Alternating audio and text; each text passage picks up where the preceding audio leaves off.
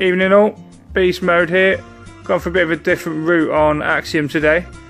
It was a fairly easy one. Normally you'd park up behind the two boom cannons on the right of the core there, but I thought I'd take a different route, being as this was a bit of an easier landing.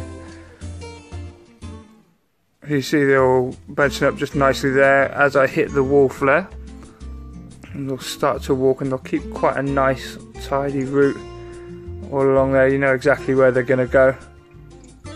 So get up there, flare just behind the rocket launchers. Do have a couple of Zookas just step out here. So that's where the losses were. If it wasn't for that, it would have been perfect. Quite frustrating.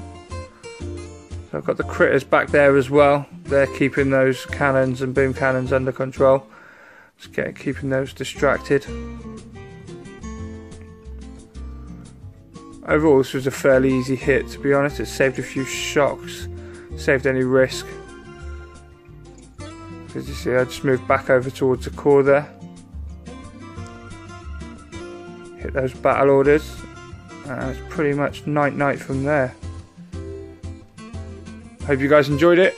Hope you learned a little. Give me a thumbs up. Cheers, guys.